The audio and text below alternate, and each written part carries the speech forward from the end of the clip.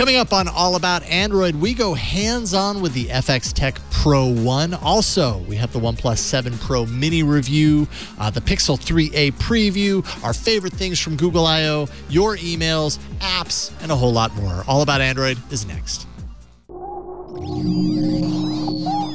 Netcasts you love. From people you trust.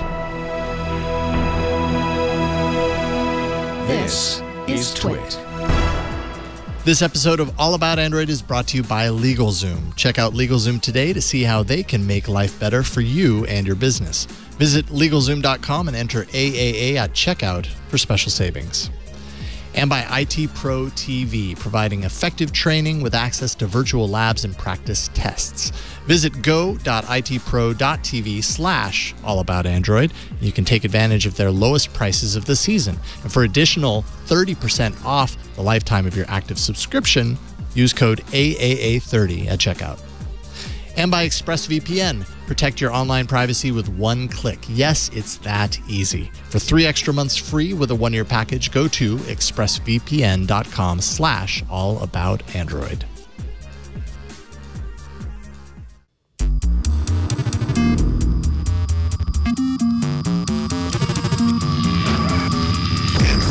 Hello and welcome to All About Android, episode 420.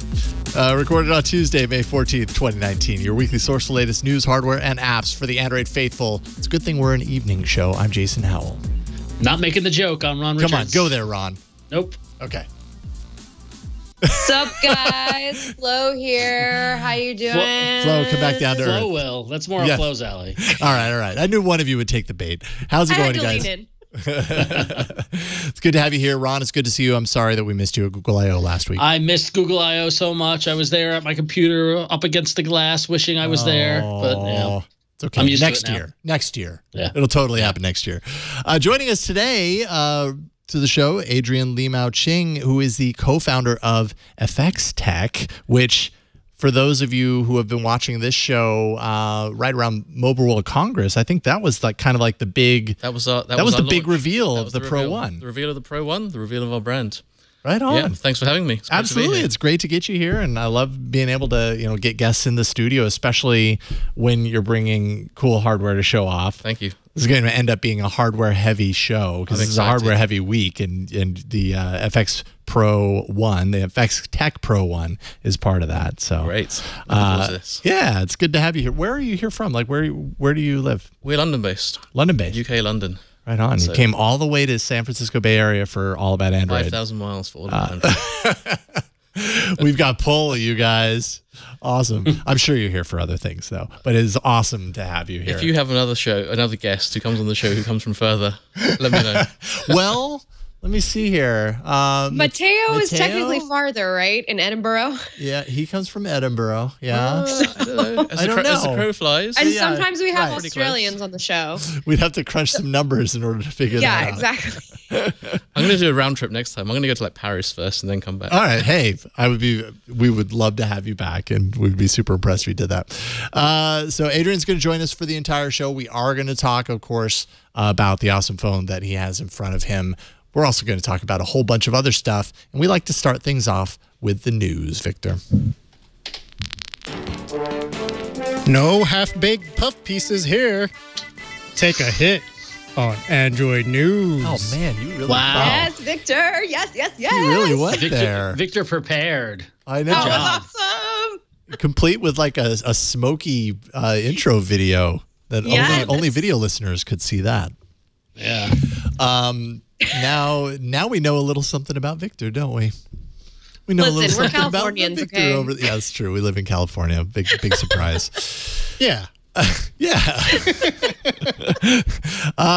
So instead of like rounding up like new news, we realized, and we usually do this after Google I/O because for whatever reason, Google does not send Ron an invite to Google I/O. We got to figure out some way around that. But Flo and I are at Google I/O. We're always having a lot of fun there, and we learn a lot of things and everything. We get to share our opinions and experiences and all that.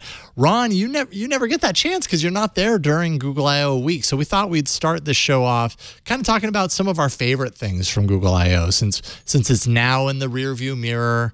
The dust has settled. The smoke has poured. The smoke is back, apparently. The smoke is back. But before we get into specific things from Google I/O, for you guys who were there, what was the vibe like? Was it energetic? Was it laid back? Was it because I definitely interpreted this year's Google I/O a certain way, but I don't want to reveal that till I hear what the vibe was like from you guys. Yeah. What do you think, Flo? I felt like it was a little bit mellower. I mean, I use the word tepid to describe it to several folks. Tepid is not a positive word. I know that's a really extreme word, but it just even like the way the keynote ended, and but it wasn't like tepid in a bad way. It was just, it felt like everybody was there to get something done. Everybody was there for the next thing, like just to roll with it. It's really funny that you say that, because while I didn't go to Google I/O, I was here in New York City. I did go to YouTube Brandcast, which is like YouTube's keynote and all that sort of stuff during the upfronts that happen here in New York around advertising. And they did this whole presentation at Radio City Music Hall, and they had Shakira was there and Tiffany Haddish and all these YouTubers who I don't know who they are. I mean, I know who they are, but I don't care. And it was a great hour and 15-minute show. And then they had some YouTuber musician perform, some woman, I forget her name, and then the house lights came up, and then a voice of God came in, and they're like, the presentation is now over. Goodbye. And there was no ending. There was no wrap up. It was just it was very abrupt, and it felt like they were just moving on to the next thing, which was weird. So maybe that's a Google thing. Who knows? Could be, yeah. Sometimes you never quite know what what you're in store for. Although I feel like we attribute that more to Samsung than Google usually, as far as their live events are concerned. Yeah, I don't I think, Flo, I would agree. From a journalist visiting I/O perspective, being in the kind of the press area, kind of getting the vibe, the energy from there, it really kind of seemed like everybody was like, yeah, that was neat. There was some cool stuff. It was really mellow. It was really calm. There was no skydiving. There were, you know what I mean? There were none of these crazy stunts of any sort. Even the experiments. But there was cool stuff there, Well, the experiments. Yeah, right. Flo, go, because I was just going to say the experiments were a little subdued this year. Yeah. They were cool, but it wasn't. I just didn't feel like it was as wow-ish as it has been kind of the last couple of years. Yeah, yeah. Adrian, have you ever made your way out to a Google I/O event? I haven't. No. Yeah, it's a long way to go. Yeah, well, that's true. Yeah. But I mean, people travel to this thing from everywhere. There's people from all over the world attending Google I/O. Obviously, more on the developer side. Sure. But yeah, it's a lot of fun. Yeah. You just check it out one of these days. I'll check it out. Well, so the experience from sitting at home or sitting at work while it was going on was that it really to be honest, I missed a large portion of the keynote because I had a meeting, and I got back. I'm like, what did I miss? And I didn't miss a lot. Yeah. It just seemed very kind of. It wasn't, of course, all the folks like you guys and our other friends of the show who were at Google I/O were tweeting about it, but nobody else was. We already knew about the Pixel 3a, so that wasn't even a big deal. Mm-hmm. Nothing, nothing. And again, I feel like we've said this at past Google I/Os, there was a bunch of little things that are worth getting excited about from a developer standpoint, but nothing, no game changer, no this is the new world of Android. It continues to iterate and evolve. And that probably, Jason, should we dive into our favorite things? Yeah, let's do it. Yeah. Well, that's a good segue into my first favorite thing from Google I/O, which was just, again, the emphasis and the evolution of Google Assistant. I think now this is 3 years running where we're like, wow, Google Assistant really dominated a lot of the presentation, and Google Assistant really is the backbone of everything that your Android phone can do. And they announced a whole bunch of stuff, but some of the highlights that was interesting was that Google Assistant is now going to be 10 times faster. And I know often we throw around those 10x and 5x kind of things, but in the demo, it was noticeably faster. In terms of its response and how it worked with you. They introducing a driving mode, which is much needed. The duplex rolling out to the web, which is super interesting, of course. On-the-spot translation, app actions, and built-in intents into apps. It just seems like they're taking Assistant and diving it deeper and deeper into the whole ecosystem, and it just shows how important Assistant is becoming and how powerful it can be. So that got me pretty excited. Yeah, that demo, the stage demo, was really impressive. Watching Assistant, watching there was a woman on stage with the phone and just, flying through these voice commands, controlling every aspect of her phone, writing emails and not even saying period at the end of a sentence. The period just drops in there when she puts in like a second pause. All these things. Magic. I know. It's straight up magic. It's straight up tech magic. So I guess we'll see if that's like the next phase. Like my prediction is that the 4 is going to be all about this stuff, moving more and more on the device. And actually, I'll talk about that when we get to me. But Google Assistant, that was awesome. Flo, what was one of your favorite things? Okay, well, to do a little bit of my own service here. Was one of your favorite things yourself? Yes. We did. So Jason and I got to talk to a lot of people this week. I got to talk to Hiroshi on stage, which was pretty exciting. We talked a lot about just his vision for Android and the platforms. We talked a little bit about Fuchsia, kind of like snuck in a little question there. But overall, like just the general sentiment of the whole show was these are the little things that are going to make Android better overall. And so now I'm just trying to think about how to best distill it down to explain it to everybody. So that's kind of like, that's where I'm at. Like I got really excited about all these little changes coming, especially in Android Q. I also was really interested in the Nest news because that definitely unseated some folks. It was kind of the silent little news tidbit that came out of the keynote, which was that a lot of things are going to be changing with Nest. A lot of those things are kind of still up in the air. So I'm kind of chasing that. But overall, it was just. Well, can I ask you the most important question about the Hiroshi conversation? Yes. Did he ask about me? No. Does he know I exist? Was he wondering where I was? He was like, "Oh, hey, where's Ron?" No. Oh well. No. Yeah. No. That didn't seem to come up on stage. No, Ron. Bad about that. Not this time, anyways. Next time. But I watched some of your talk flow, and that was awesome. And it was great to see you kind of in the spotlight doing that and talking to one, friend of the show, Hiroshi. That's quite the accomplishment. That's awesome. Did Morrissey ask about me? Surprisingly, he did. Are you a Morrissey fan? I'm not a Morrissey fan. Are you a 90210 fan? I'd have to go back some years. I did watch. Okay, all right.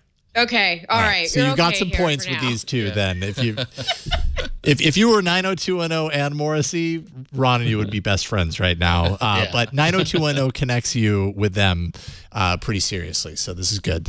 I can make a link between Hiroshi and 90210. So when I was in Japan a few years ago, in a hotel, turning on the TV, trying to search for something in English, and I came across 90210 in Japanese. And it was the most bizarre thing I've seen. It got me. I watched a whole episode in Japanese. I've probably seen it before. And I watched the whole thing in Japanese. And I'm seeing Brendan and Sharonu. It was brilliant. It's awesome. That is awesome. It's good in Romanian too, by the way. But anyway. 90210 is good in any language. Okay. I expect that to come out of one of your mouths, not mine. I think one of the things that I'm most excited about from I/O, and we definitely talked to Steph Cuthbertson and Chet Haas about this on last week's episode, was Project Mainline. And I don't know, at this point I feel like a broken record because I think I've talked about it a lot. But I'm really positive. I feel very positively about kind of what this means for security updates for Android. It's a furthering of Project Tango, which was kind of like componentizing the Android OS. Project Mainline Treble. I did that on Sunday too. It's okay. I keep doing that. It's okay. They both start with T. Jeez. Yes, it's the Axel Foley, Axl Rose thing all over again, but on a different show, a different episode. So yes, Project Treble is the componentizing of the Android OS. Project Mainline kind of takes it a step further, and these little pieces of the Android OS that can be updated from Google at their whim if there's a security issue. And like this is what Android needs. In my opinion, that's what Android needs. We need to figure out how to kind of get around the stumbling blocks, the speed bumps that hold up these updates. And of course, actually, I'm curious because you are in effect a device maker. You are an OEM. We are. So like, what is your perspective on something like Project Mainline that, I mean, really has the potential to kind of go around you, so to speak, but for the greater good of the users and from a security perspective? From our perspective, anything that helps our users get the updates quicker is great for us. We're a growing brand, we're a growing startup. We can push updates out as quickly as we can, but if there's something that can get to the users quicker than what we can do, and it's backed by Google, then great. Yeah. Does it concern you at all that Google's kind of baking in these ways to have direct access to the Android installation that's on one of your devices? So if they get something wrong on their end, users might hold you accountable for that? For us, we're stock Android. Okay. So, we work with our manufacturing teams. We rely on what they get and what Google send out. So, we'd like to think that we put our faith in Google. And that's how it should be going forward. We all put our faith in Google, don't we? Yeah. for better or for worse. So that was excellent. Thank you, by the way. But that was one of my favorite things. Ron, what's your second? Well, my second was I made the prediction before Google I/O that podcasts were going to be at Google I/O in a big way. I was wrong. But I was. But you weren't totally wrong. Yeah, you weren't totally wrong. Maybe big way was wrong, but yes, it came out in a small way. It got mentioned, but basically in some of the updates to Google Search, they announced that they are gonna be rolling out podcast search in Google Search natively, so that if you are using Google and search for something, it will crawl podcast episodes and give you results from podcasts, which could be really great for podcast discovery. Not the total all-in, destroy Spotify and Apple around podcasts that I thought they were going to do, but it's something. It's progress, and shows they didn't forget podcasts exist. So yeah, I mean, if you go to Google Search right now and you just do a search for All About Android, the first result that comes up is from our website, All About Android on twit.tv, and then it has recent episodes, and the 3 last episodes are embedded in the search results, complete with the play button. Total runtime, when it was posted, name, title, all that kind of stuff. And that seems to be the beginning. Like, that's nice to have that embedded in there and have that result come, be presented in such an easy to click way. At some point, they're going to get, into the direction of pulling out content from within and making that searchable. That's going to be a really big game changer, as far as I'm concerned. Yeah. So yeah, that looks good. I like that in the search results. I just want them to go bigger with it. That's my one complaint. I just want a big Google-based podcast initiative. Yeah. So. Well, Google may let you down. I know. They always do. They might not do that, but it's looking good. Can I add to this as my sort of second pick? Yes. I would like to add live caption, since that's effectively a part of this podcast indexing thing. As Flo doesn't look at the document and steals my third one was live captions. Oh, sorry, Ron. That's okay. That's okay. Yeah, you guys can take it away, I was Flo. trying not to impede in your territory, and look what I did. That's all right. Ron, why don't you lead off with it? Yeah, why do you both love that? They announced live captions. Wait a minute, what? I just think, as someone who's worked in video and has worked in captioning for 10 plus years, I know how incredibly important it is for accessibility, and B, how complicated and complex it can be. So if anybody can figure it out, it's Google, to do live on the fly transcription. We talked about assistant being magic. This is actually magic, because the human language is incredibly difficult. And if going back 10 years ago told me that somebody could do on the fly live video transcription, as you see here in the demo, actually happening as someone saying it, I wouldn't believe it. But here we are. So it's magic, and this can help a huge number of users who can't hear, and that's so critical. So I love that they kind of focused on this and made this little bit of magic happen. It'll work for audio too, so that's kind of like how we can sort of relate it to the last little point. Just imagine being able to hear being able to really understand what it is that I am saying on this podcast once and for all. Just imagine, people. I think that's a really good point that you bring up audio, because as an accessibility feature, like, that is really amazing. Like, could you imagine not being able to hear, To participate in podcasts. not be able to participate in podcasts, which are so big right now, audio podcasts especially, which are a main medium of the media now. Like, everybody has, I mean, all the big media companies have podcast arms. Right. We have a podcast. Yeah, it's big surprise. We have a podcast. But I mean, this opens the door for anyone who is, has a hearing disability to be able to actually follow along and participate in the podcast realm. Yeah, agreed. Yeah. And also, I think also the Google Lens announcements, where they're doing the updates to Google Lens, and they're getting more contextual information from the screens. Again, it will help accessibility. Those that have sight problems, they'll then be able to get some audio and figure out what's going on, translation as well. Yeah. I think it really helps. So I think good on Google for doing this. Yeah, because I feel like for such a long time, Google has had accessibility features, but they've been behind what the iPhone has been able to do. The iPhone has, long been considered like the phone. If you're looking for accessibility features, Apple's put some really, really great thought into how they integrate that into the phone. And I don't know if these features change that necessarily as far as like a blanket recommendation, iOS versus Android for accessibility, but these features are pretty awesome. So I don't know if all, this erases kind of the aspects of accessibility on Android that aren't as ideal, but it definitely kind of fills in some gaps. Yeah, agreed. Yeah, really cool. Anything from I/O? Because I realized I skipped you on the way around, and I apologize about that. Was there anything that really stood out to you that you were kind of excited about?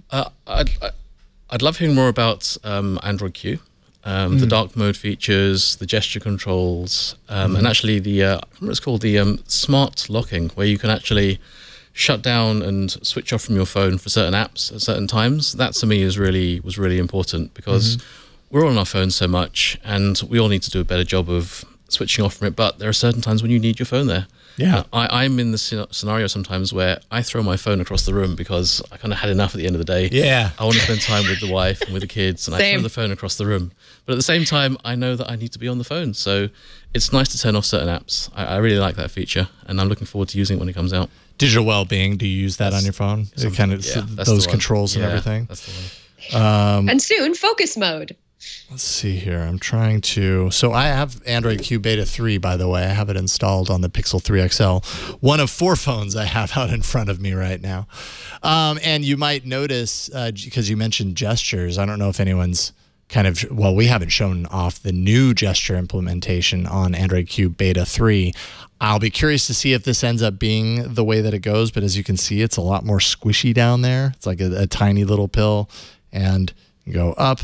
Up also takes you back. Well, it takes you back to the home screen. If I go up and pause, I end up getting my my multitasking, and then in from the sides is your back button. Either way, so it's a little bit of a change. It's a little interesting. How do you feel about gesture control? Are you all in on gestures on your phone? I have to admit that I come from an iPhone world as well. Yeah. I use both, and I do find the gesture controls quite intuitive. On the iPhone. On iOS or on iOS, yeah. On iOS, and actually something simple, like when I'm browsing the web and I want to go back a page or forward a page, the gesture controls on iOS, they're a bit nicer than having to go down and press the bottom left button. Yeah.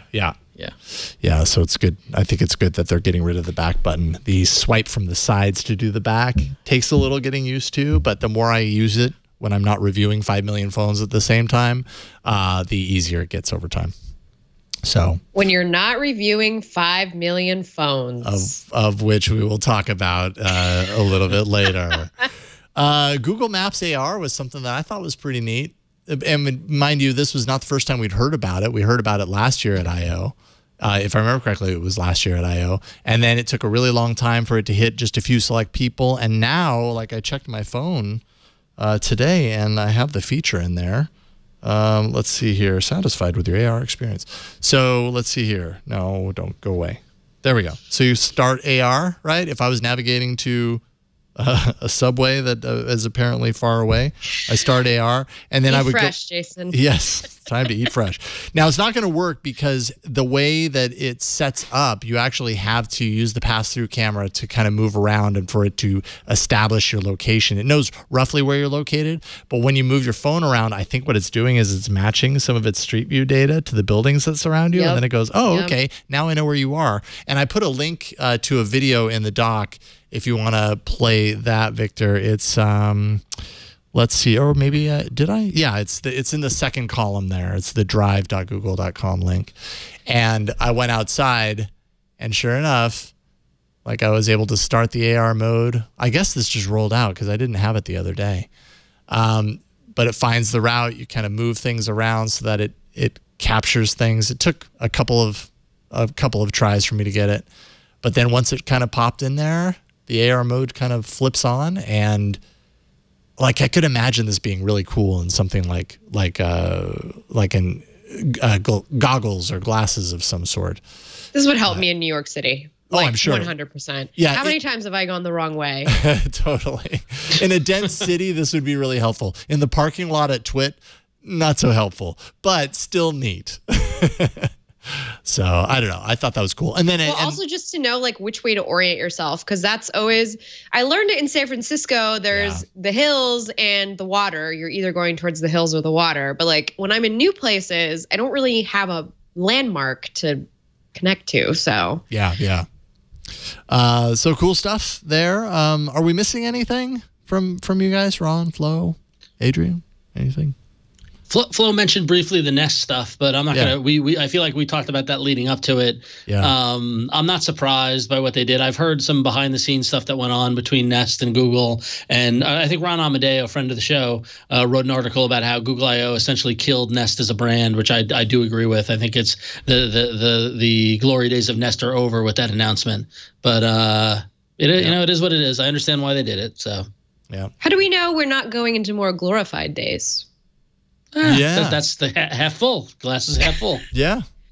I don't know. I'm looking into it. My understanding is this whole shift was to try and make Nest more privacy minded, which is why some things are going away. I don't know. I'm still looking into it. This is unconfirmed, but this is a lot of the conjecture that's going around. And I'm also just trying to figure out what the heck is going to change.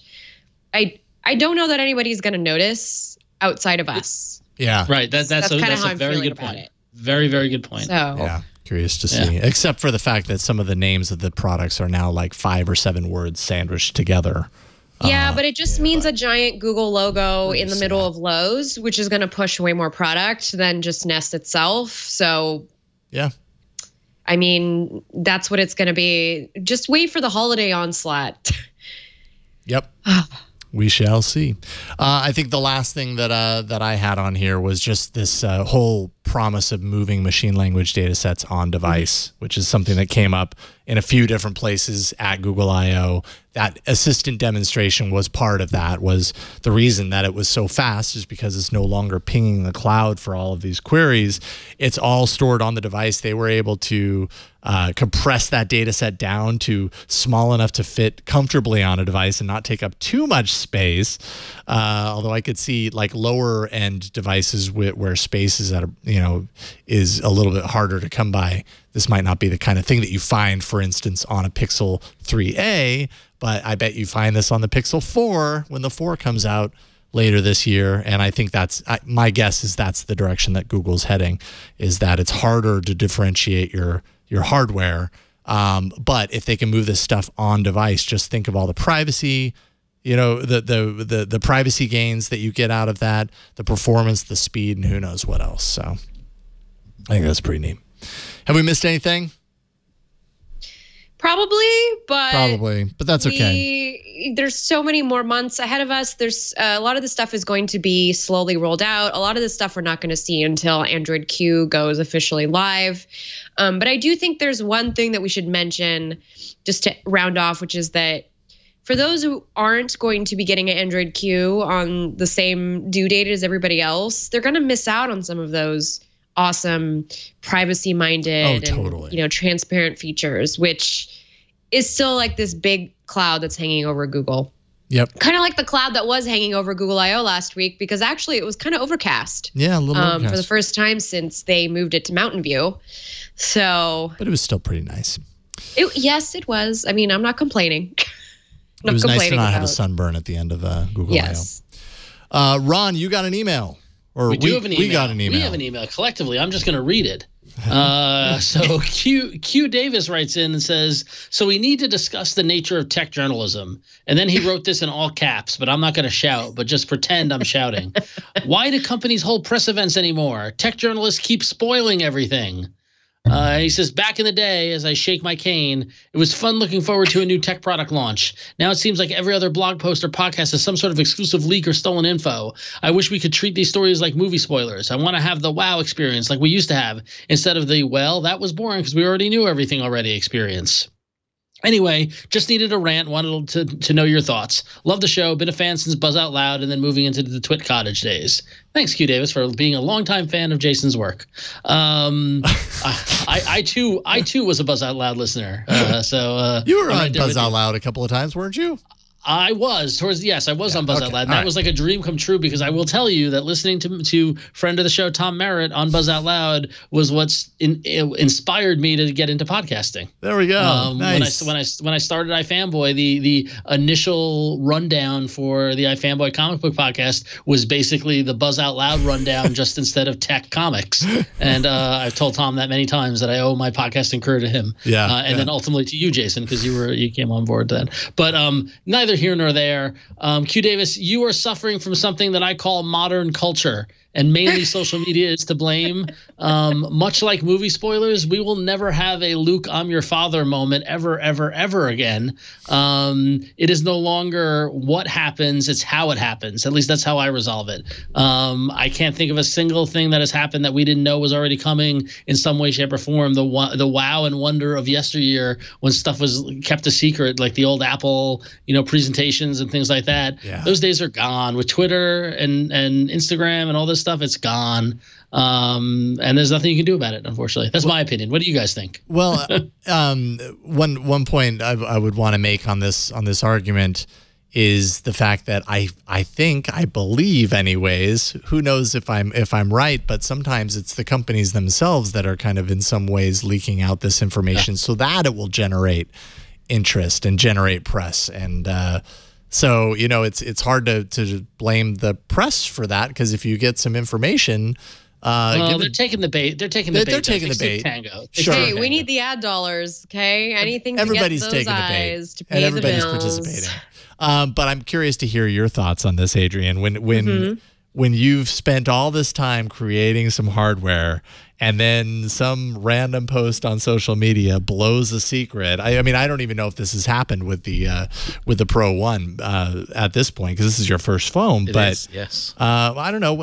How would that feel from your perspective? I don't want to reveal too many secrets from the manufacturers. Do not reveal any secrets you don't feel comfortable with. We had a couple of photos anonymously leak before our reveal in February. They weren't all accidental.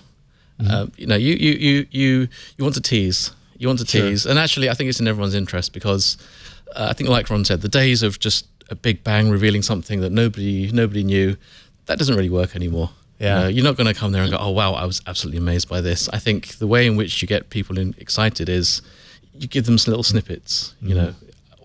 Other manufacturers do this, whether it's just showing a silhouette of something. Right, whether it's just teasing with a side of an image, side image shot. I saw a Squircle button. I saw a Squircle button. What does that mean? And then they spend the next week talking with each other and repeating the brand name and all this, trying to figure out what the Squircle button means. Exactly. If we had the budget for it, we would announce just an audio file of the snap, the click, the screen opening, closing, that kind of thing. Kind of sound like a switchblade, like. Oh yeah, that's the one. That's nice. Okay, well, there you go. So I think probably a lot of the times it is an intentional leak, and yeah, I think that the name of the game, it seems like, is stay in the mind of consumers for as long as possible. And how do you do that? Little drip leaks of features here and there over time. I mean, actually, OnePlus is a really good example of this. That's exactly what they do. That is their promotional playbook. They don't really keep surprises. They don't tell you everything, but I feel like every week leading up to one of their releases, they're throwing out something extra. And what does that do? Everybody writes about it and everybody reads about it. Yeah. I think OnePlus do a great job like this because they also get their community involved. Yeah. Every phone they develop, the enhancements they come out with, they always say it's part of community feedback. And I think with the way they release information, I think it's part of that as well. Yeah. They say, right, guys, we listen to you. This is what we're doing next. We listen to you. This is what we're doing next. I think it's a great approach. Mm-hmm. Agreed. All right, let's take a break, and then we'll talk about your approach with the FX Tech Pro 1. We're going to do that right after we thank this sponsor. This episode of All About Android is brought to you by LegalZoom. Running a small business is a lot of work. It takes time. It takes money. And you want all the time and money you have to actually go towards growing your business. But then legal hurdles pop up along the way and you don't really know what to do or where to find help. Well, LegalZoom is there to help. Nearly 2 million Americans have used LegalZoom to start their businesses with LLCs, incorporation, and more.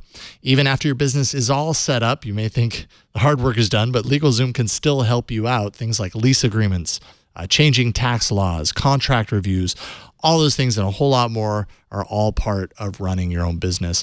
And these are precisely the kinds of hurdles that cost a lot of money and that can take time away from growing your business. So that's why LegalZoom created their business legal plan. So you can get advice for running your business from vetted independent attorneys and tax professionals available in all 50 states. The best part is you're not going to get charged by the hour since LegalZoom is not a law firm. LegalZoom is great for businesses. It's also great for personal reasons. I used LegalZoom years ago to put together our will and when we had our first daughter, and it was just really easy. And we have this really nicely packaged, preserved a booklet basically full of all the documents that we need that came from that. It was a really easy experience and we were really happy with it. Make your time and money work for you. Check out LegalZoom's business legal plan at LegalZoom.com now, and you'll get special savings when you enter AAA at checkout. That's LegalZoom.com and enter AAA for special savings. LegalZoom, where life meets legal. And we thank LegalZoom for their support of All About Android. All right, so FX Tech Pro 1. I will go ahead and say my very first Android phone was a Motorola Droid. And so when I see photos of the FX Tech Pro 1, which I've got right here, I mean, I get all the feels because this just reminds me, it takes me back to a time. And actually, it probably takes, like, I imagine you probably have a history with phones like this prior to the Droid, right? Because there were phones prior to Android that did this. Yep. It's kind of a labor of love. What phones inspired you to create this? I think one of the biggest inspirations for us comes from the Nokia E90. It wasn't on mass release. It was mostly for developers, but that was a really great phone.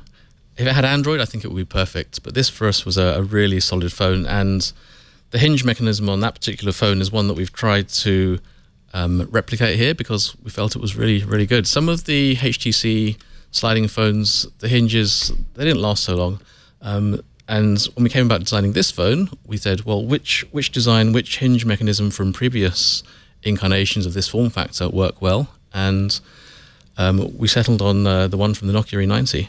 So, I mean, you play with it for a bit, right? You can feel it's pretty solid. It's super solid. And it's got a nice, like, quick snap to it when you flip it open, which, I mean, when you're doing a phone that has this sort of mechanism, you want that snap, that kind of, like, click. It's so right into place. It just, I don't know, it feels like a switchblade almost.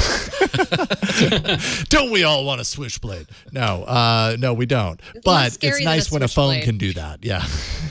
Right. It's not nearly as scary as a switchblade, but it feels really nice when it flicks out.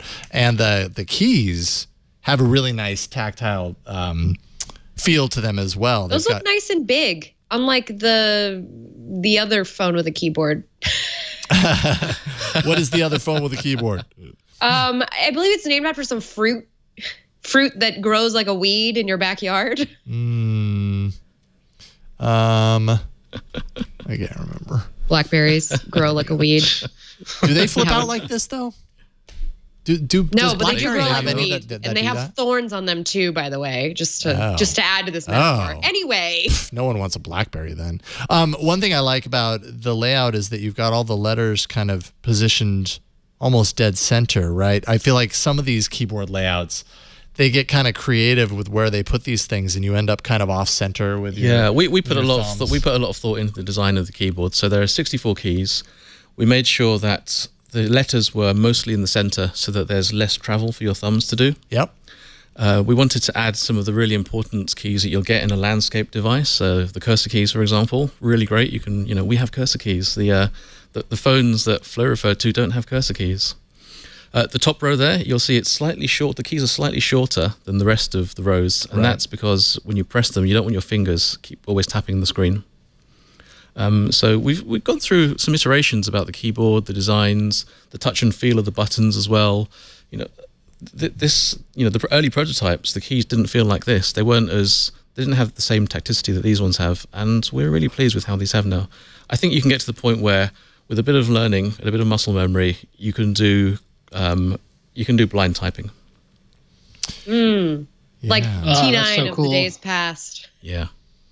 Yeah, definitely take a little bit of training, I would imagine. But yeah, you type on this long enough with those thumbs, they'll probably know exactly where to land. I mean, the clear benefit for this seems to be that the QWERTY keyboard is landscape versus portrait. Right. Because that gives your thumbs more room to move. And I think that's one of the things that makes it hard for me is if I don't have a lot of area to move. Mm-hmm. Yeah, that's right, Flo. It's actually for us the combination of having the QWERTY keyboard, and also it then means you have a full-size screen, right? You get that full real estate and you get a keyboard at the same time. So it was important for us to make sure that we designed a really good landscape experience with a QWERTY keyboard. So you'll see in there, we've optimized the launcher to have, a certain number of icons on there. I know, it's dense. Look at that. It's like boom. And that's It's dense, but not it's a different density than the current app drawer, which is very kind of spread out. It takes you a while to scroll through. Yeah, absolutely. Yeah, exactly. So we recognize that when people use this phone, they can use it as a portrait Android phone like every other phone out there, and it works great as that. Like this, it's perfectly good phone. But when you put it into landscape and you want to use the keyboard, you then need to make sure that you optimize it. And in doing the keys, in doing the launcher, adding stereo speakers, I think it's great as a landscape phone. Stereo speakers. So I see one right At the bottom. Oh, I'm sorry. Base. So they're down at the base, like underneath right here? Or where am I missing it? On the sides. Oh, okay. I'm sorry. All right. I was a little lost there. There we go. Yeah. So there's one of the speakers on the side, and there's the other one right there. So you can watch it like a little Lappy top. You can. I have to admit, I was watching a Twitch show on the plane on the way here. Yeah. Yep. Hey, I was. Well, thank you. Yeah.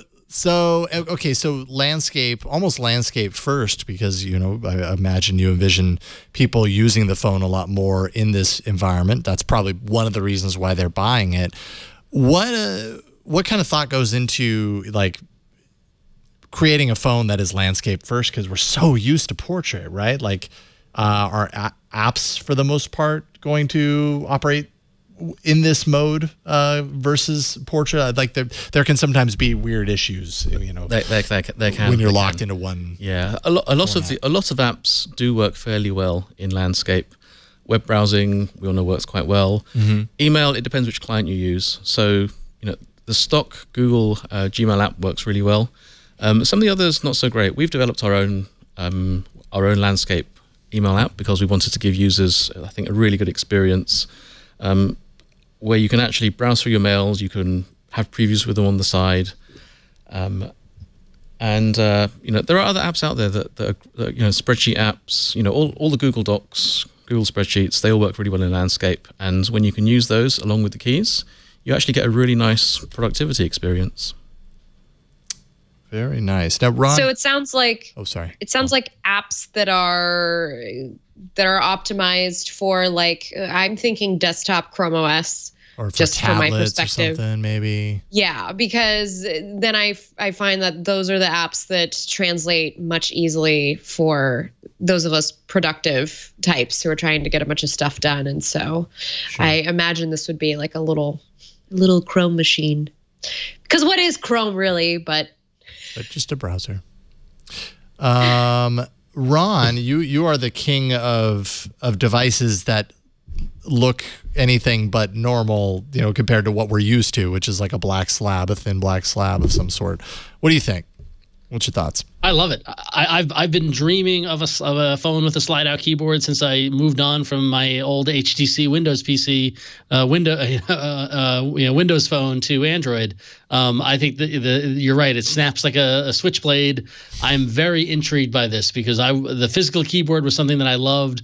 The idea you mentioned earlier, Adrian, the idea of having a cursor and being able to move around versus have it. I can't tell you the number of times I'm using apps. I'm trying to precisely get to a letter to do copy and paste or something like that. This is exactly helps for it. The physical keyboard does have a place with devices, and it's neat to see it actually get kind of merged back into the Android experience. So I'm very intrigued by this. Yeah. Cool. Thank you.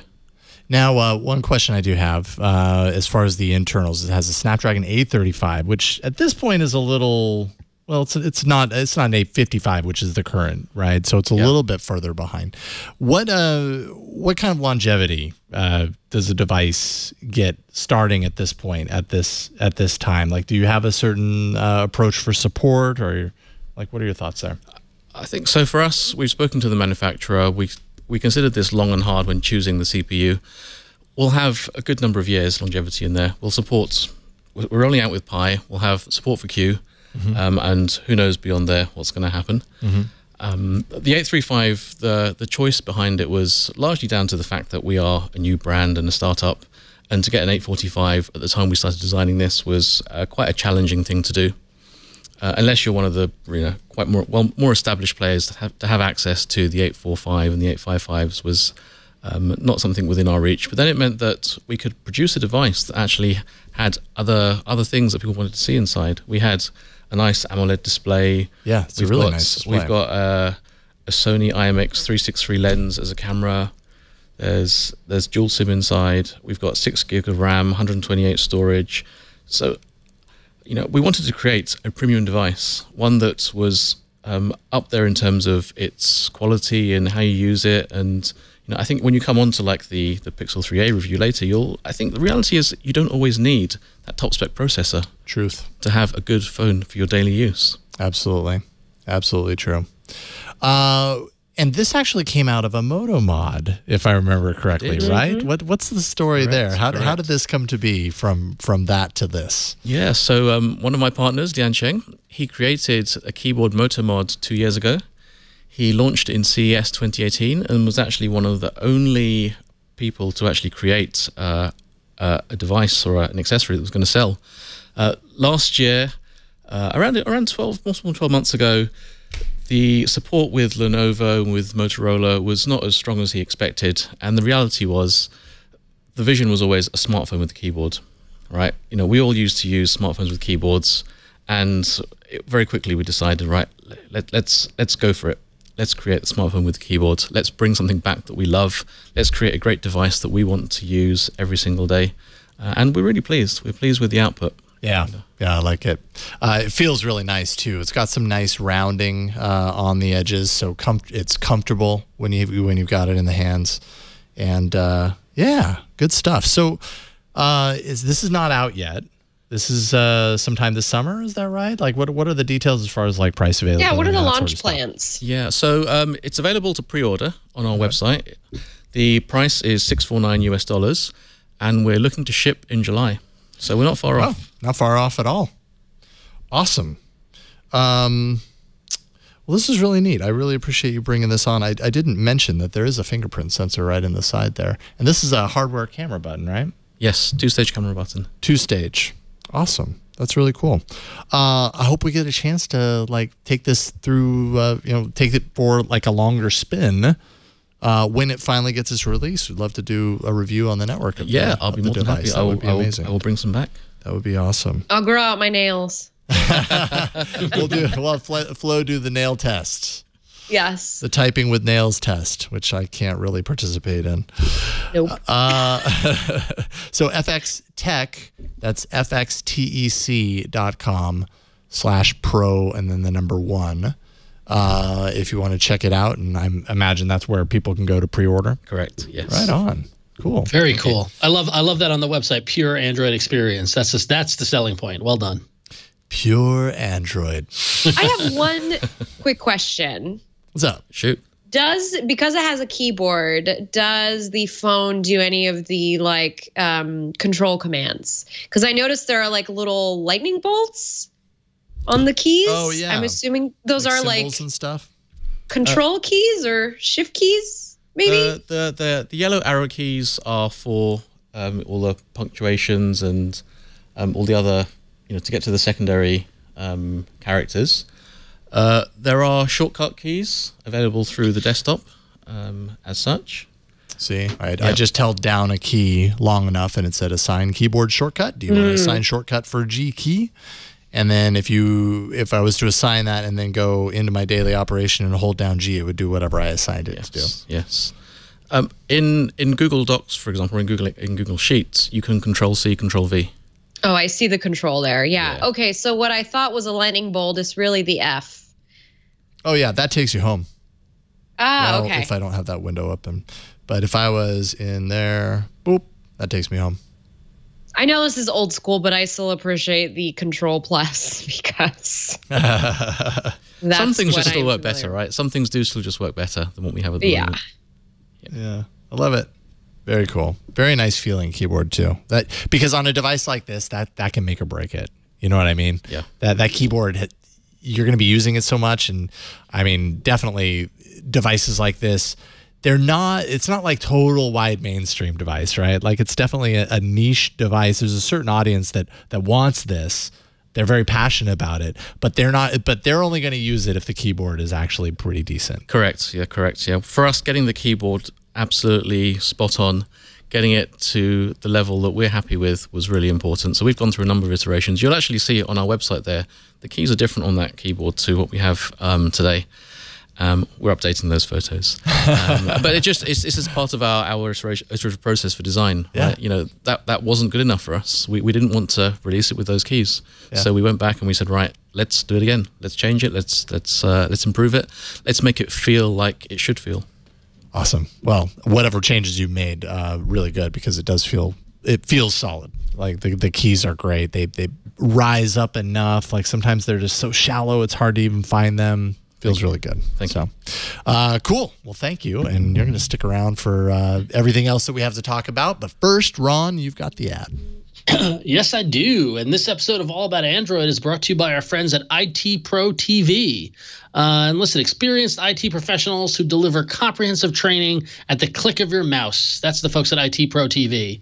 Spring is here, and there has never been a better time than now to take advantage of their lowest prices ever. You can purchase a standard membership, which is video only, for $28.50 per month. You can upgrade to a premium membership that gets you videos and labs and practice tests for just $42 a month. We all know what 40 to 42 means. It's the meaning of everything. So sign up for a premium membership. But wait, you can save even more.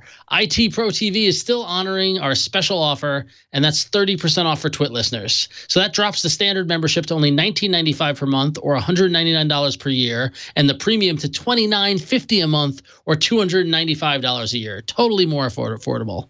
That's less than $1 a day for premium membership, and you probably spend more on that for your daily coffee or tea or other drink or beverage of your choice.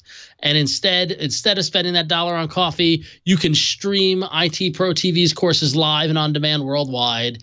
It works on all your devices: Chromecast, Roku, Amazon Fire TV, if you have an Apple TV, a PC, or their Android app. And they've got new content that's added daily, so your training is always aligned with the latest certifications and the most current exams. Their episodes go from studio to web in 24 hours, and IT Pro TV is CompTIA's official video training partner. They've got 12 CompTIA on-demand courses, CompTIA A+, Network Plus, and Security Plus certs. And if you work in IT, you know what all that means. You know how important it is. So IT Pro TV is your place to go get that. So visit go.itpro.tv/allaboutandroid Android and use code AAA30 to get started with your standard or premium membership today. And don't let another season pass you by without earning your IT certifications. That's go.itpro.tv/allaboutandroid and use code AAA30 for additional 30% off the lifetime of your active subscription. IT Pro TV, flexible training, binge-worthy content, life-changing results. Thanks, IT Pro TV, for being awesome and giving such great savings. Thank you, IT Pro TV. Yeah. All right. We have more hardware. We don't need to do a bumper because... let's bump it. Oh, okay. Well, sure then. We'll do a bumper.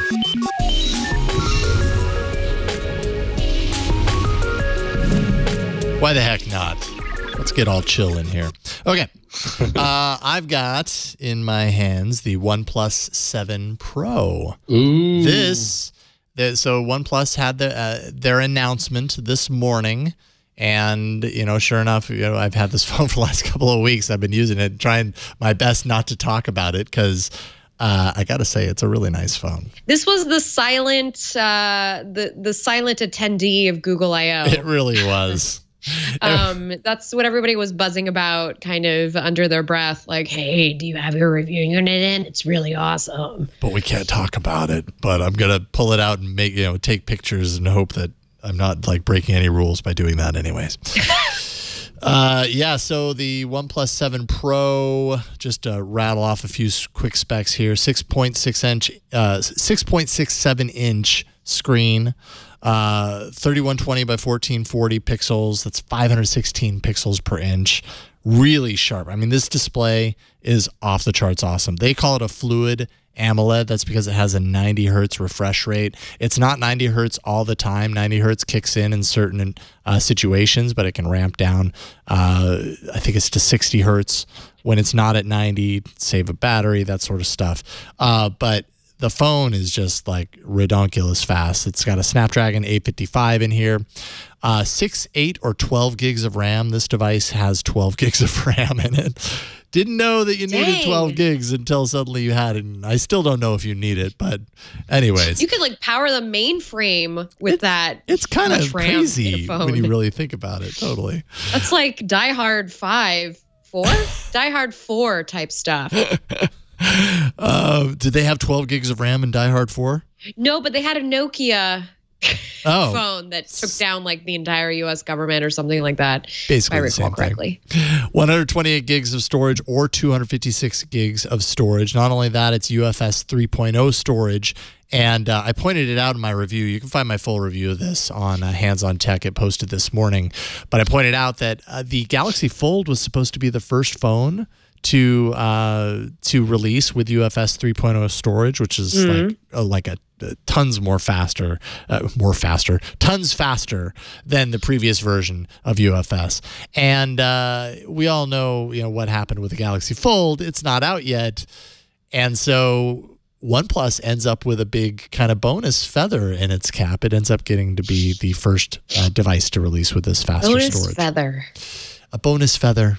To add to its other feathers. 4,000 milliamp hour battery. The battery life on this was excellent in my time with it. Fast charge, no wireless charging though, no waterproofing of any sort. So you want to be careful. Don't drop this in the beach. But it's a really beautiful phone. And you can see 3 rear-facing cameras. There's a 48 megapixel main, 8 megapixel telephoto with a 3x optical zoom, and 16 megapixel wide angle. And then I can't show it off without going, oh yeah, there you go. Pop out selfie cam, 16 megapixels. Love it. Love it. We got some goofy stuff on this phone. Yep, there it is. It's just staring at you. Love it. Yeah, so it's a really great phone. I got to say, like I literally spent almost 2 weeks with this device before reviewing. Can we get a closer look at that pop-out camera? Just like, just the camera, like the mechanism. You can turn off the screen. I just want to see the camera. I can't turn off the scrn. Oh, if you turn off the screen, will it close the camera? Yeah, well, I imagine so. Yeah. Oh, well. See. Well, I just want to like 3D visualize it. Yeah, there might be. Oh, there you go. We'll refer to my hands-on tech review of the OnePlus 7 Pro. This phone is more expensive than OnePlus phones usually are. This is $700, $699.99. I know, it'll just keep staring at you. You can buy it direct or at T-Mobile. Have you had a chance with this phone? Have you seen it at all? I have seen it. Yeah, what do you think? I'm very impressed. It's a very nice phone. I think OnePlus have done a great job. It's a huge improvement over the 6 and the 6T. But they've also become what they were set out to kill. Flagship killer, and they're now that.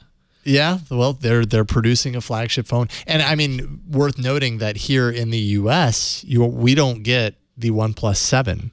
This is the only variant that we get is the OnePlus 7 Pro. Right. So basically, here, if you want a less expensive, more traditionally priced OnePlus phone, even though all of their phones get more and more expensive every single release, but if you want that, you still buy the 6T. They've taken $30 off the main price of that. Right. So now it's $30 cheaper, and the 6T will still be available. Right. I just love the fact that it has more RAM than my laptop. Yeah, that just kind of blows me away. Totally. I love it. I love it. This is unbelievable. Yeah, so this version, like this is the stacked version.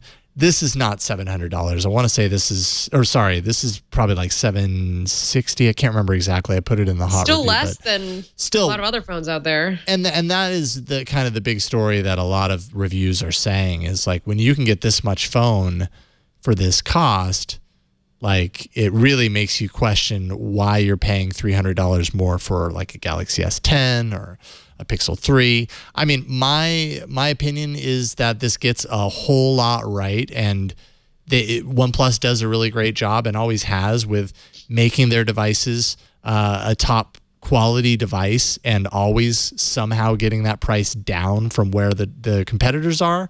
But for me, it always comes back around to the camera, and the camera on here is probably better than any of the other phones, yes, but it's still not quite there. You know what I mean? It's still like I take some pictures and I look at it and it's easy to scrutinize versus the pictures that I get out of the Pixel 3 or even some of the pictures that I got out of the S10. So, but I would be willing to overlook that. Like if you need to save $300, you get a lot of options. Like having the wide angle back here is a really great addition.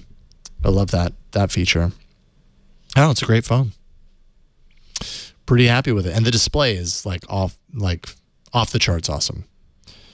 So how did you find the battery with the display? Because 120 hertz eats up a lot of your juice. So 90 hertz, it maxes out at 90 hertz. But it's not doing 90 hertz all the time. So it'll do 90 hertz in certain modes. Like if you're gaming, okay, you can turn on, you can activate that. So it's not just constantly stuck in 90 hertz. Battery wise, I got great battery life out of it, I have to say. And then they have their own warp charger is what they call it. It's their own flavor of fast charging. And I think they said from a drained battery, you can charge up to 50% in like 20 or 20 minutes, maybe something like that. So kind of crazy fast. So yeah, there's a lot to like here. And I think all the reviews are kind of saying similar things. Like this is a really, some reviews I even saw were saying like this is one of, if not the phone to beat for 2019 right now. And I feel like that's maybe a stretch, but it is. I don't know. We're halfway through the year. And the big phone that was supposed to be the big phone this year flopped or broke. Folded. Yeah. All right. So that's the OnePlus 7 Pro. But like I said, that was not their only phone, Ron. No. They also released the OnePlus 7. Mm-hmm. All right. So it's got a similar build as the 6T, but with many internal upgrades. It's a 6.41-inch 2340 by 1080 AMOLED display with a teardrop notch, the good old teardrop, not forgotten. Snapdragon 855 with 6 or 8 gig of RAM and 128 gig or 256 gig of storage.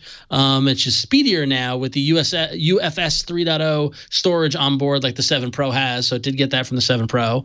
It's got dual rear-facing cameras, 48 megapixel with OIS and 5 megapixel depth center. It's got 3700 milliamp battery.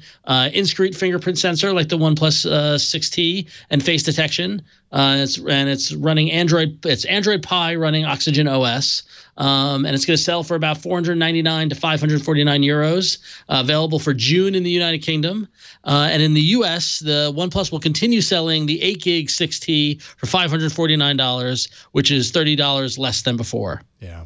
So yeah, and hey, I was just talking to somebody today because they were they have a Pixel 3 and they were asking to look at my OnePlus 6T, and we are comparing the two, and I was like, they're asking if I would rather have the Pixel 3 or the OnePlus 6T, and while I haven't had the Pixel as a daily driver, the 6T continues to just take amazing pictures, be a great phone. And actually, remember last time I said I dropped it and I cracked the thing? Well, I went out and got the case, and I'm actually using a case for the first time ever, and it's not the end of the world. Bravo, Ron. Yeah. You've leveled up. I do love the OnePlus 6T. So so there you go. So you can't get the OnePlus 7 in the US, but you can get the 6T in the US for a little cheaper, and I say it's worth it. Cool. Yeah. Awesome. So OnePlus did a good job of kind of controlling the release of this, right? Like seeding out the devices, making sure the reviews all posted at once. Because today, man, OnePlus was everywhere. Yeah, they were absolutely everywhere. You couldn't escape it online. It's worse than a spoiler from Game of Thrones or Avengers. You couldn't escape it. And surprisingly, not a sexist. So which is new. Well, you know, they've learned a thing or two over the years. They really have. All right, Flo, you got the next one. Just as my cat starts blaring in the background, she's aging. Just forgive her. Sorry, everyone. It's okay. So another one of the little pieces of hardware, well, the phones that came out last week were ones that Jason and I both have in our hand. So I have the Pixel 3A right here with a case on it. It's the purplish version, but the case that I have is gray with an orange button. Jason, you have the 3A XL, which also is the larger version. Now, the difference between these two is the phone that I have is a 5.6-inch screen, and the phone that Jason has is a 6-inch screen. Both have Dragon Trail glass. The 3A, which is the one that I have in my hand, is a 3,000 milliamp battery. The one Jason has is a 3,700, so it's significantly more milliampage there. There is 4 gigs of memory in both of these phones, as well as 64 gigs of storage, and they both run on a Qualcomm Snapdragon 670 processor. That's a 2 gigahertz processor plus a 1.7 gigahertz Adreno 615 graphics processor. So that's, if you want to figure out what the hardware is for playing games, you would effectively Google Adreno 615. The rear camera on both of these things are 12.2 megapixel with optical and electronic image stabilization, along with an f/1.8 aperture. It's worth noting these phones do not have the Pixel Core processing architecture to do all the fanciness of the regular Pixel 3. However, it's still pretty darn capable compared to your regular old mid-range phone. The front camera is an 8 megapixel with an f/2.0 aperture and an 84-degree field of view. So you're still going to get some of that wide angle ability that you do on like the Pixel 3. And again, I am very pleased with the Pixel 3A as far as mid-range phones go. I mean, you can't even tell this thing is mid-range by the way it takes pictures. No, the pictures are really great out of here, and it might not have the Pixel Core processor on the inside. Suddenly, I'm blanking and thinking that Pixel Core. It's the Pixel Visual Core. Visual Core, thank you. Pixel Core is the company that we shared offices with at the other studio. Pixel Visual Core might not be on the inside here, but they did say that it does all the same process. Like they were able to do software modifications so that you're basically getting the same output, more or less, between the two phones. It's like the purplish color. It's just ish. Yeah. Like maybe it's me trying to look for a differentiation, and I'm definitely working on kind of like doing side-by-side comparisons between the Pixel 3 and the 3A. But I feel like I can tell when I'm zooming in, or when I'm doing a portrait shot, or when it's a night shot, that like there's just something missing. It's just not quite as perfect. You can tell it's just not exactly apples to apples. It's definitely apples to oranges. Okay. Both are fruit. Both very different types of fruit. Yeah. I will say in my time using the 3A, like I have, I have both phones in the XL version. I have both phones in the fabric case. And like my SIM right now is in the 3A because I'm working on my review for Hands on Tech. That should be on hot by the end of the week. And, so of course I'm carrying this around with me, the 3A around with me. But in most cases, I kind of wouldn't know. I wouldn't know the difference. It's so similar in so many ways. Like, sure, if I look hard enough, I'll notice that there's no notch over here.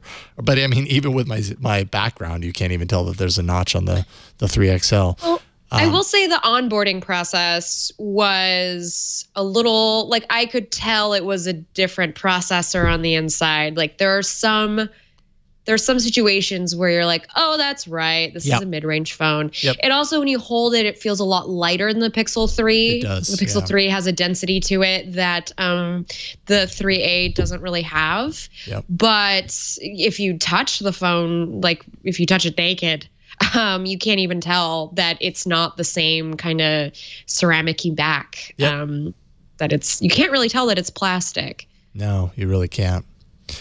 Cool phone, though. Did you have a chance to check out the 3A at all? This I have not seen. No, I've not checked it out. So I'll pop it out here. On spec-wise, it's impressive. You want to see that purplish color on the back. It definitely...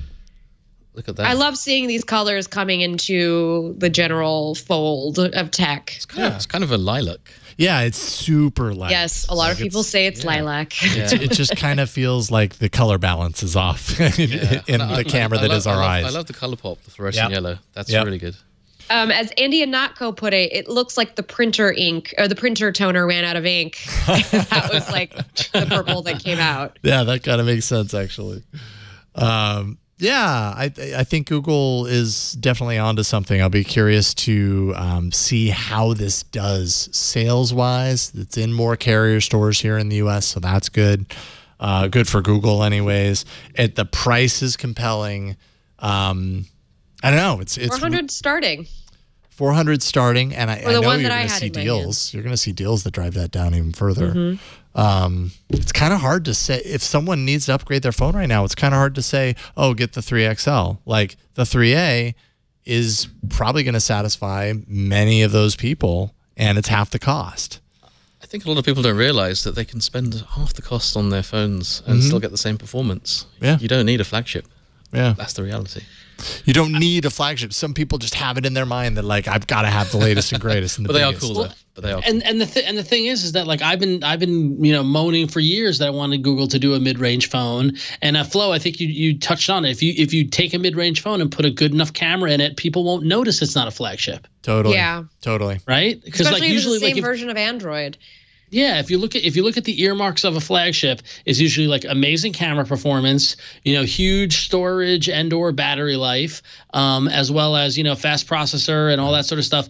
And I think that I think of all the perceptions that can happen, the camera is the one that sells the flagship the most. And you put a flagship level camera in a mid-range phone, people won't notice it's not the processor isn't as fast, or you don't have as much memory, or you don't have as much battery life, or that it's plastic versus ceramic and that sort of thing. So good on Google for figuring this out. I hope this swings the pendulum of the Pixel sales story away from the negative one that we've been hearing the past few weeks. Yeah. Can I give a piece of behind the scenes info on this reel that's showing right now on screen, which is B-roll that Jason took at Google I/O? Yes. They were kicking us out of the press room, and Jason was just like, I refused to leave. Taking B-roll. I think I was one of the last people in there, actually. I was like, nope, I'm not leaving until I get this B-roll done. I had ditched you. I was like, he'll make it out when he makes it out. Like, Godspeed. I didn't realize what time it was, and I needed to get this done so that we could get it posted. So I'm happy I was able to. Well done. I was able to. We have a related email. Susie from Phoenix writes in to say, I ordered the new Pixel 3a XL purplish. Good job, Susie. It should be here Thursday the 9th. I was checking out some of the features, especially the spam screening feature. That alone is enough for me to buy the phone. But I've never seen you or heard you talk about the AR Core features. Possibly I missed it. Can you show the features that this AR Core does, like the Playmoji and the other things it can do? I know how the lens features work. Okay, Playmoji is really straightforward. Yes, it does things like this. I took this last night. I turned off the sound so you can't hear, but my husband, we're talking to the family on speakerphone, and I was just playing with Mr. Mime. Nice. And this is with the Pixel 3, and I have to say it's a smooth experience dragging the AR, onto the viewfinder and kind of taking the video. It's very smooth. This is on the 3A, you said, or the 3? Yeah, the 3A. This is what I did with the 3A. Yeah, last night. Great. So and you did this one as well? No, Victor did this one. Victor did this one. Nice. On the 2XL. Okay. So that's the 2XL. I have the camera app on the 3A open, and I can show you kind of how it goes real quick here, Susie. Yeah. It's really straightforward. You go into this little more area, and you will find Playground. Go ahead and tap that. And it'll load up. It might take a second or two. We'll go into here, and we can find little Playmojis. We got to download some first. Oh, recent. Here, we'll go ahead and do the hamburger. I can move it around. I can make it bigger. And then it kind of stays in place, right? That's cool. Well, it reacts to your face if you have your face in the viewfinder, which I find to be very fun. And those who follow me on Instagram also find that I do that a lot. Oh, look at that. Flipping a burger. It flipped itself. Upside down. Now I'm hungry. Yeah, and me then you too. can add, words like annotation. Type something, and you can place it over, and you could type something in there. So, yeah, there you go. There's These are really Playmoji. quite fun, by the way. Just anybody who has the feature, who has a Pixel, they're really fun. They're a really fun way to keep kids distracted for a while. They're a fun way to pass the time. I never thought about showing this to my kids, and I'm a horrible father, apparently, because that's a really good idea. They probably really like that. No, you're not a horrible father. These are the kinds of things that kids love. Okay. We are going to take a break. Then we're going to jump in the arena and show off a few apps. That's where we are at. But before we do that, let's take a break and thank ExpressVPN, the sponsor of this episode of All About Android. Admit it, you probably think that cybercrime is something that happens to someone else. Never happens to you, right? You might think that no one actually wants your data, or that hackers can't grab your passwords or your credit card details, but you would be wrong. Stealing data from unsuspecting people on public Wi-Fi especially is one of the simplest and cheapest ways for hackers to make money. When you leave your internet connection unencrypted, you might as well be writing your passwords and credit card numbers on a huge billboard for the rest of the world to see, because there's some people out there that know how to see that billboard. That's why I use ExpressVPN to protect myself in situations like that.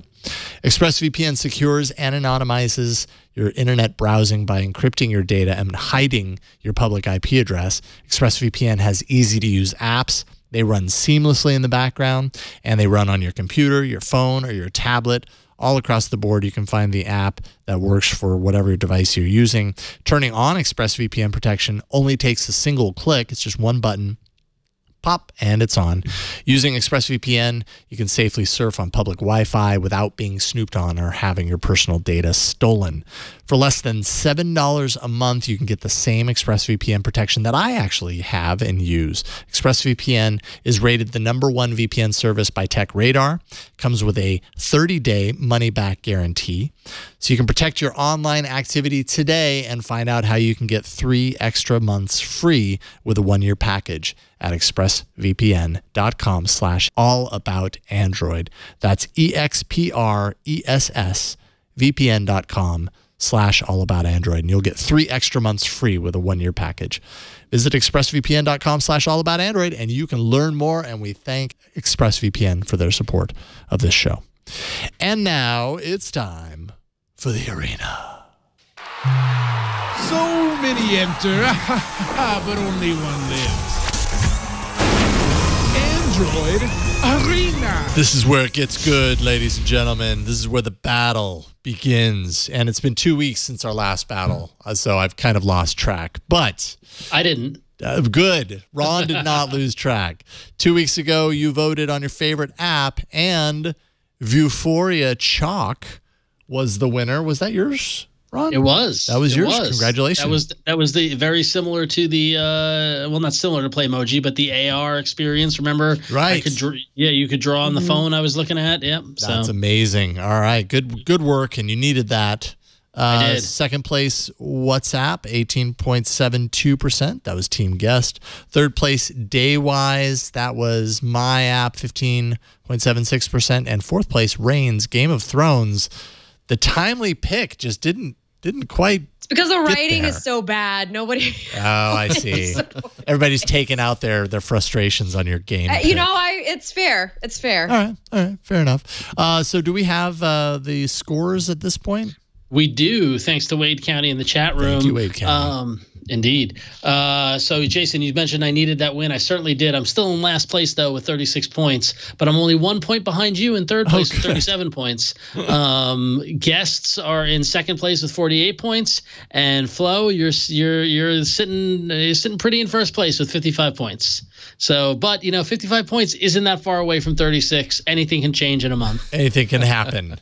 Yep. It's just all across the board. We're not competitive at all here. Yeah, I didn't forewarn you about this, and I apologize. But yeah, there's a little pressure coming into the arena. The stakes are high in this one. Yeah, I love competition. I'm going to represent the guests. All right, good.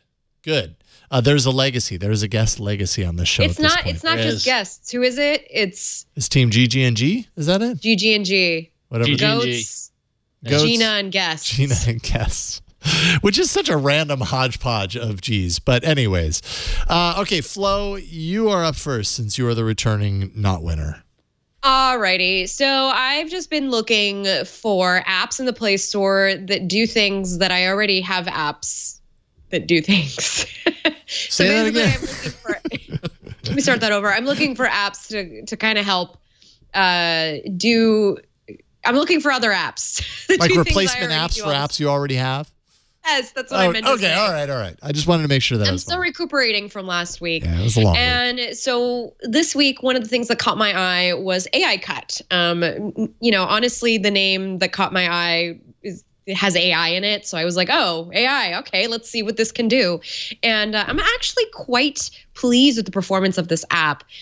So basically, you take a picture or you grab something from your camera roll, and this app will edit your photo like any other. It'll do all of the filters. It'll do all of the adjustments that you want it to do.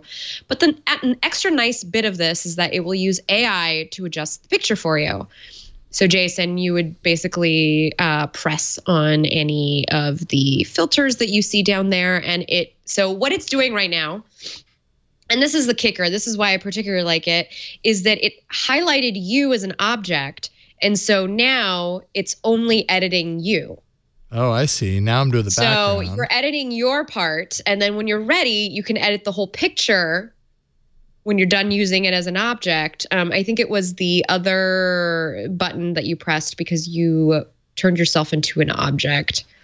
Well, so I'm the foreground object. Yes. I feel like such an object in this app. And then this is the background. That will give you a different set of filters. And one of the nice things about this, and so we've had a lot of different phones on this show, and we've seen that a lot of these phones don't all do portrait mode the same. Well, the nice thing about this app is that it makes the portrait look just like the one on the Pixel, which is the one that I like. And you can go in and adjust different parts of the photo. So if you want to add maybe more contrast to the back, or you want to lighten it, or maybe you want to lighten your face and do a couple of adjustments there because you're just feeling like the lighting wasn't good. There are 30 different filters and edit functions that you can choose from. And again, the nice thing is you can just tap on through and see what the AI is going to do for you. And then when you're done with the picture, you can share it. And if you choose to share it to something like Instagram, it will take care of the tagging for you. So we'll use that AI. It'll figure out what it is that's on screen, and then it'll suggest tags for you. And I know that sounds like maybe to our viewers and our listeners, why would I want that? But folks, this is the Instagram. This is the Instagram generation, and sometimes you just want to tag a post and have it maybe go a little viral. Who knows? It's kind of nice to have something do it for you. And the nice thing about this is it's free, so all of these features you're getting for free, and it's just it's a nice little. There you go. Those are the apps. Nice little. You can select which tags you want and which ones you don't want when you share.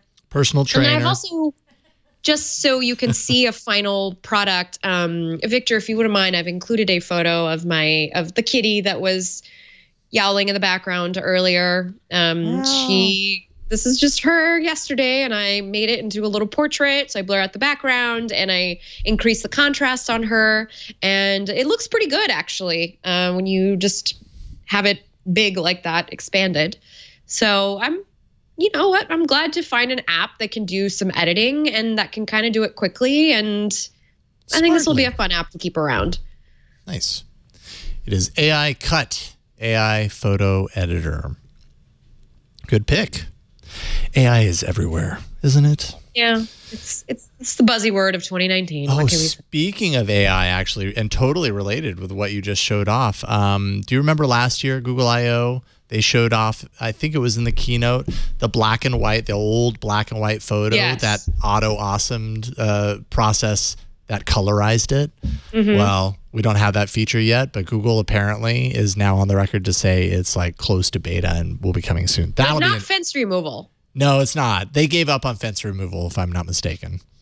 Wait, really? Or that's what they told. Is that on the record? I believe so. I believe they said that it just, I could be wrong. I don't know. You should investigate that. You're the journalist. I know. I should do my job that I went to college for. Yes. You're the real journalist here. Apparently. And we appreciate it, Flo. We appreciate you. I try. Okay, so mine will be kind of quick. I was like, man, I'm having a hard time coming up with something. And then I remembered I have the Shield TV at home. And on YouTube, there's a guy called ETA Prime. He's big in the emulation community. He does a lot of videos on how to get the most out of your emulators and emulators on different game emulators on different systems or whatever. I saw a video of his that said that the Shield TV is a really great system for emulating the Nintendo 64, which is interesting to me because the Nintendo 64 is a really tricky system to emulate. You get mixed results unless you're on like a computer or a laptop or whatever. If you try and do that with a Raspberry Pi, you're going to have horrible results on almost 100% of the games. So I installed the app, the open source app called Mupen 64 Plus FZ. It's a Nintendo 64 emulator. And I have it here on the phone, but it's really not that impressive or interesting to look at. I don't have any games or anything loaded in here, but you kind of get a sense of the customizability that you can get to here. But this is free. It's fully open source. You can fully customize all controllers, up to 4 controllers onto a single device, and they have different kind of profiles in here to match the different types of controllers that you might have and want to use. You can do different profiles, which is important because different games have different limitations when you're doing emulation of this type. And so you might have a game that emulates perfectly when you're in the accurate, Glide 64 profile. It might not work that well on another game. So you would go in here and you could, on a per game basis, select different emulation profiles and find the right one for it. What else? Save states automatically within games. So when you exit a game, it automatically saves your position in that game, whether it had a save state option or not. And a whole lot more, display tweaks depending on the screen that you're using. If you want it to default to a different resolution, you might be able to improve your performance that way. A number of different things, but ultimately I'm bringing it in here not necessarily because I've tested it on the phone, because I have not, but because using this app on the Shield TV, I was able to play Super Mario 64 just as my basic. Yeah, I'd say skip about halfway through this video and you'll get to it, get to kind of some of the games running on here. But it works really well. Using the Shield TV, like the emulation that you get out of the 64 games, the few that I've tried, was way better than anything I ever got on the Raspberry Pi, which, yes, I realize the Raspberry Pi is pretty low powered, but it's worth knowing about. It's a good emulator. It is open source, completely free, and you should check it out. It might I think you can find it right in the Play Store on Android TV, if I'm not mistaken. If not, you might not have to download it and sideload it, but I think, if I remember correctly, I just got to it straight through the Play Store. And it's really nice, too, because it has a nice kind of gallery. If you have a couple of games in there, everything looks really nice. It imports into the Android TV main screen as far as like your recently played games. They just appear in that main screen. So it's really cool. Mupin 64 Plus FZ. And if you're interested in setting something like this up, I highly recommend checking out ETA Prime on YouTube. He does some really great videos on this topic and can really kind of demystify some of the stuff. Because as you can see, it can kind of get a little in the weeds sometimes. There's a touchscreen support, so you can have the buttons overlay on the screen when you're playing a game. A lot of cool stuff. Mupin 64 Plus FZ. Jason, question. Yeah. Does it support hardware keyboard buttons? That is a good question. Let's see here. I would you know what? I would honestly, I would guess yes, because when I've plugged it into the Shield TV, I know that you can control the game with a plugged-in keyboard through the Shield TV. Right. I'm guessing they would use kind of the same approach. But that's a really great use case, right? Like having a hardware keyboard like you have on the Pro 1 for emulation. That's awesome. You want that we've had good success trying them out. We've done that, Jason. So not this one. Okay. Yeah. That's a great use case. And I remember actually with the Droid trying to set that up, although the Droid keys were so flat. Like they were just like paper flat, so it was really hard to get any sort of tactile. We're going to start having a Mario Kart competition in our office. See, you demonstrate that, and then the niche market becomes a little wider because then the emulation set is like, oh, now that's why I have to have that phone. So Adrian, why don't you show off your app? I should preface that we have a tool, right? And we check the tool to see whether apps have been done or not. This did not appear in the tool. However, we realized that this app actually entered in the arena apparently before the tool was created. So this was what was it, 7-8 years ago? It was I think 7 years ago. It was in the 60s, so sub 100. Yeah, so this was a long time ago. It was episode 7 years ago, episode 67. And so Ron and I were talking. We were like, man, but so do we have a clause for like games or apps that have been around? Yeah, I did check. No, and you totally checked. I was like, God, I feel bad taking it away. But then I was like, you know what? If an app can survive for 7 years and still 7 years later have someone willing to champion it, it's obviously a really good app. So yeah, you are welcome to show off this app. I almost guarantee it's changed somewhat over 7 years, right? It's not the same app it was 7 years ago. It has. So great. It qualifies. What? Show off your app and tell us a little bit about it. The app I've chosen is called Zombie Run. It actually started as a Kickstarter project many years ago. And I first came across it when my wife started wanting to go out and do some running. So this is a cross between a game and an exercise app. And the idea is, you take it out with you when you go on your run, you put your headphones on, you listen to your music, but actually you're also on a mission. You're one of a few survivors who are in a zombie world, and you're there trying to get to outposts. You're trying to run, you're trying to pick up supplies, you're trying to deliver it to supplies, and at the same time, there are zombies coming after you. And it's great. You know, when you try it out, you kind of think to yourself, what's it going to be like? And the feeling when you have your headphones in and zombies are chasing you, it gets you to run a little bit more. So you can use it when you're walking, when you're jogging, when you're running. And I think the idea is, if you want something different to do when you're running, right? Running is a boring thing to do when you go out there. And sometimes you need a motivation to do. And this combines being able to go out and play a game and actually do a bit of exercise at the same time. Can I show it off while you're talking? Yeah. I'll show it off on this screen here. Please do. Here we go. I've got it on my screen if you want to show it. Yeah, please do. So the game has evolved quite a lot since it first started. There's now, I think if you get the paid version, there's hundreds of missions available. It's a 300 plus. Yeah. Wow. Yeah, and there's a whole community of people out there. You can build up your base. You know, you can make sure that you've got lots of supplies out there. It's really fun. I definitely recommend anyone who's lacking a little bit of motivation to go out and go for some exercise or go for a run. Give this a go. Try it out. It's free. You can get a free version, or you can, if you like it so much, you can pay for it and get the extra missions. You might as well be a little scared of zombies while you're exercising. We've all watched the zombie programs. We've all watched The Walking Dead, and you don't need to imagine too hard. Yes, indeed. We've all been there. I do imagine I need to be in shape for any sort of disaster that might happen that I need to run from. So it's definitely motivation. All right, this is Zombies Run. And awesome. I love that it made its way back, because definitely, I guarantee you, it did not look this polished when it came into the arena 7 years ago. The design paradigm of apps 7 years ago, very different from where we are right now. Mix your music and our story. Oh my. I wonder what that would be like with dance music. Like, well, yeah, I mean, there are upbeat zombie movies also. There's zombie movies of all types. There's even kids zombies movies now. And I'm serious. There are. It was on the Disney Channel. It's called Zombies. Of course. Yes, it's like a high school. It's like a kid's high school movie, but with zombies. I saw the two stars of that at Disney World doing promo stuff. Like they were doing interviews on the platform by the railroad at Disney World when that show came out. Oh boy, those zombies, they smile a lot. They're a different type of zombie. They're undead.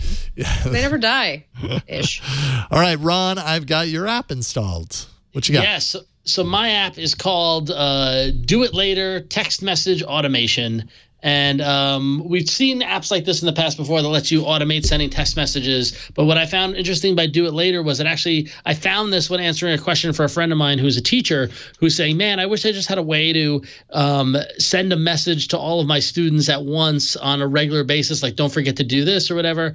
And so I was stumbling on it. I found Do It Later, which allows you to, if you go hit the plus button there on the bottom, hit OK, actually. You got to do permissions. I gotta allow things that might show things that I don't want it to show. So okay, we're good. We're good. Yeah, hit back. There you go. Hitting back.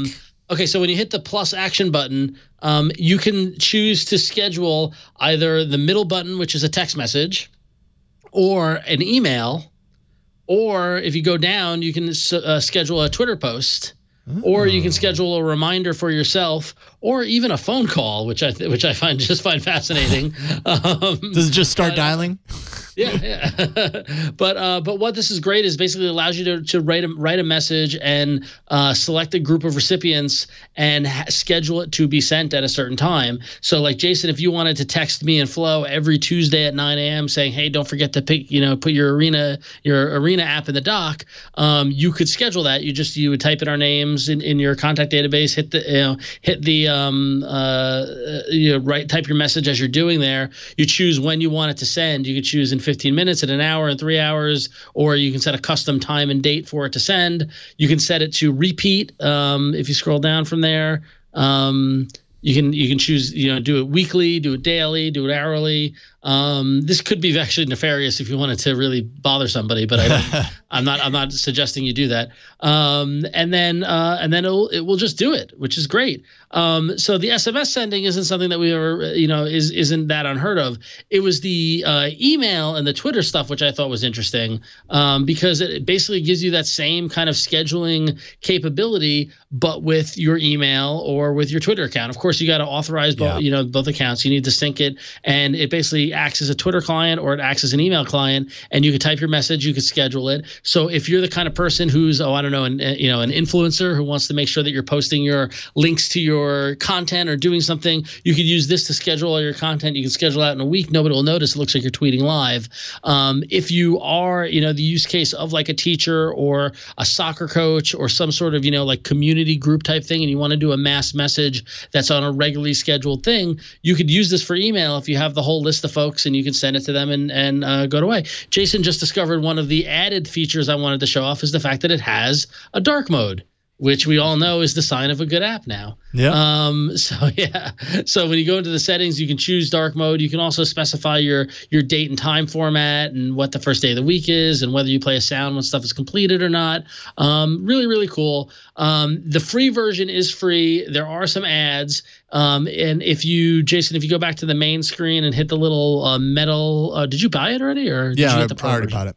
Oh, you bought it. Okay. Yep. Well, for $2.99, you can upgrade to the pro version, and that gets rid of the ads. It gives you unlimited SMS recipients, unlimited email attachments. You can back up and restore all of your data, and then of course support your devs. So it's pretty cool. Yeah. So do it later. Schedule SMS, email, Twitter.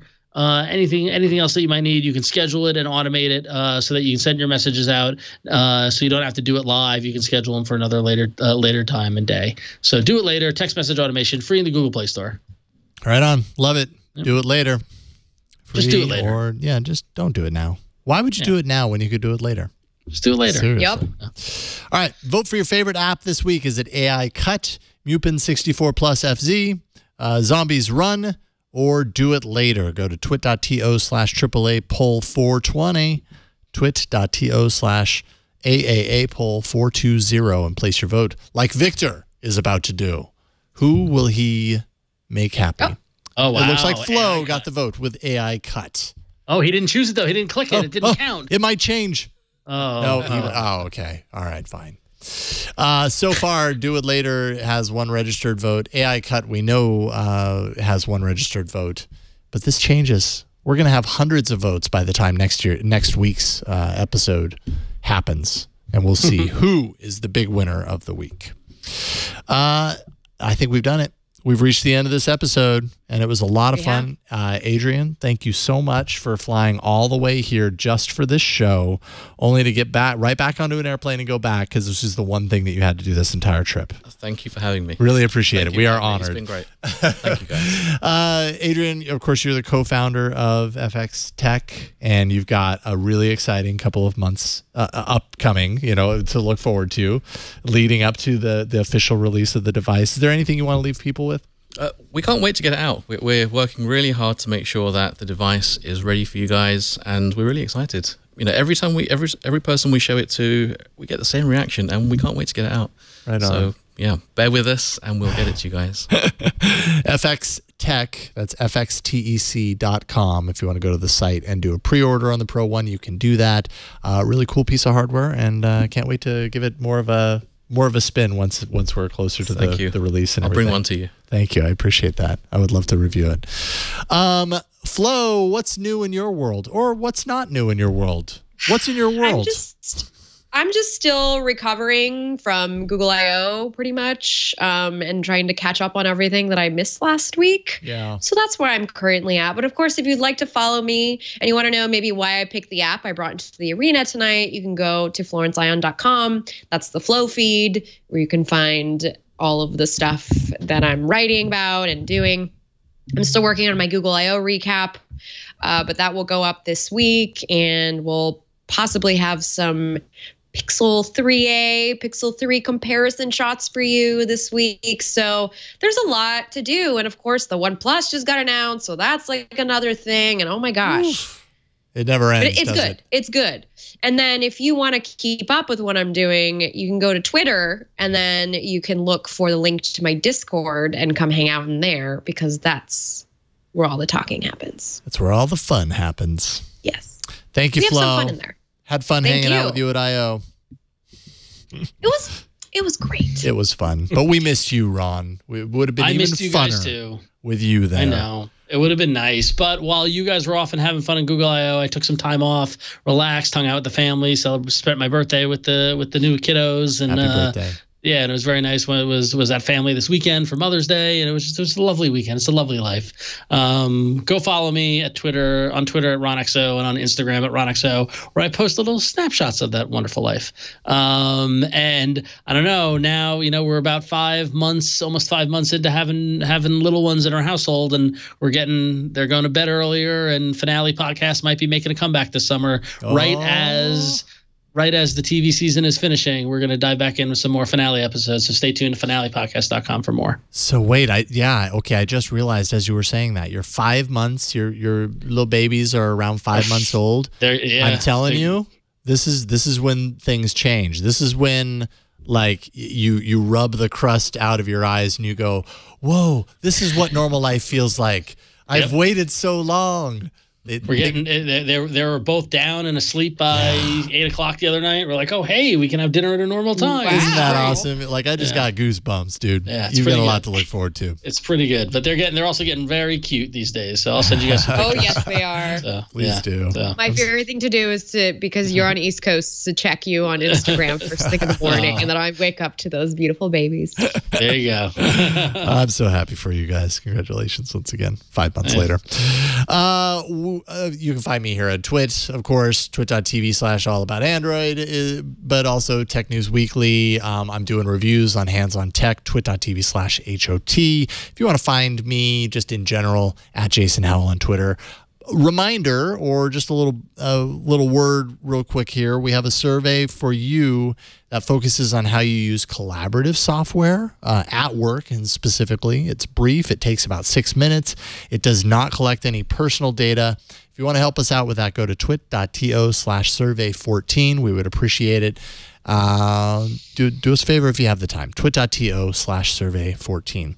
That is it for this week's show. Leave us a voicemail at 347-SHOW-AAA. Send us emails at AAA@twit.tv. Find us on Twitter individually, and also our show Twitter handle, which is at Android Show.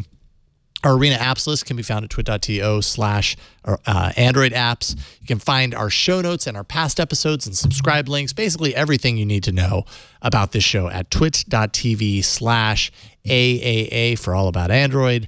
That's your place to go. We even have new little fancy buttons down there that aren't just, hidden in the menu. They're actual graphics that you can go, oh yeah, that's the Pocket Cast look logo. at that, actionable buttons. That's right, buttons that take you to places. It's 2019, people. You can also watch our show live if you like. Tickets at twit.tv. Come see us in the studio. We record every Tuesday starting at 5 p.m. Pacific. Or you can just catch it live at twit.tv/live on the web. That's it for this week. We'll see y'all next week on another episode of All About Android. Bye, everybody. Bye.